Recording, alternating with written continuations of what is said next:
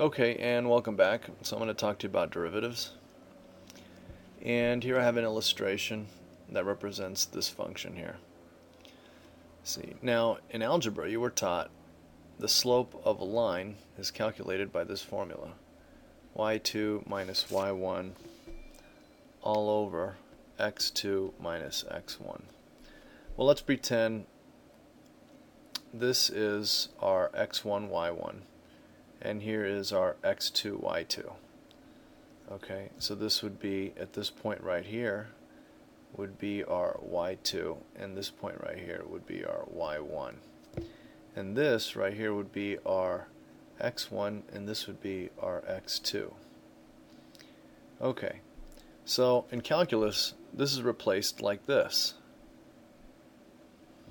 This is called our f of x, and this is our x. And what you're trying to do in calculus, you're trying to find the slope of a point on a graph. You see, in algebra you have a straight line going through, so it's easy to calculate. So I'm going to show that right here. Okay, so this slope would be easy to calculate, but it wouldn't be exact for this point here. So what I'd have to do is I'd have to bring this point, slide it down farther, closer and closer and closer and closer. So let's say the distance between here was a distance of h. Well, if this was x, that means this would be x plus h. Okay, so let me go ahead and write that in here. So this right here would be our x plus h, and that would be here, and that would be our x2. So that means that this y2 is now called f of x plus h. Okay? So the idea here is you want h to be closer and closer and closer to 0. You want the number to be approaching 0, meaning you want the number to be small, super tiny, so that way eventually it becomes the same point, x. Okay. So in this case here, this y2 is our f of x plus h minus our y1, which is f of x, over x2, which is our x plus h, minus our x. And now if you cancel these out, because positive and negative cancel, you're left with this right here. And this is called a derivative, otherwise known as a difference quotient. And the derivative is the limit of the difference quotient as h approaches 0. Let's say, for instance, we're given this equation, like I said, represented by this graph. The derivative is a function derived from a function. Okay, let me say that again. The derivative, that's why it's called derivative, because the word derive is in there, is derived from a function given.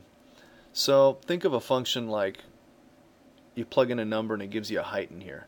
And think of the derivative, something that comes from this, kind of like a sub-function of this thing, where when you plug a number into that, it'll give you the slope of that point. It'll give you the slope of the tangent line to that point. So watch. In this case here, you see how I got an approximation? When I plug this x into the derivative, is going to give me the exact slope.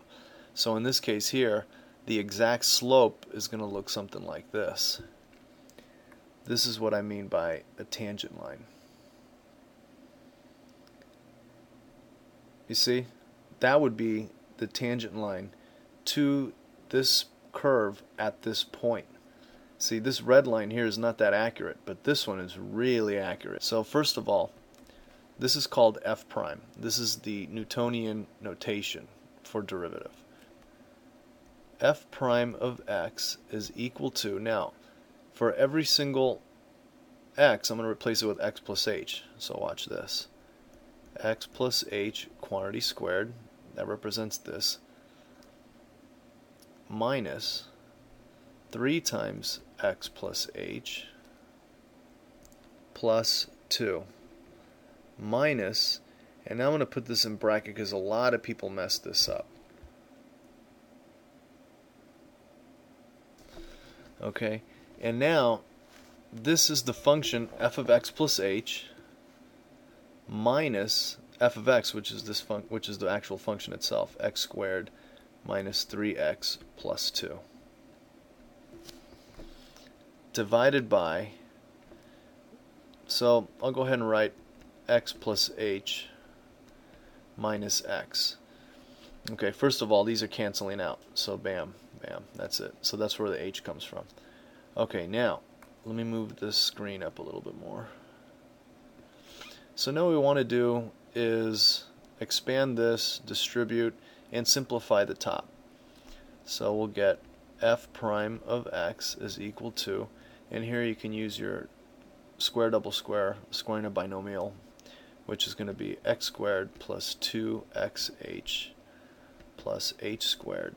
Distribute the negative 3 minus 3x minus 3h plus 2. And then here's where a lot of people make a mistake. They just write minus x squared minus 3x plus 2. They actually just write minus and then write the rest of the function. No, it's minus the function itself. So you have to distribute the minus sign here, here, and here. So you're going to get minus x squared plus 3x minus 2. And this is all over h.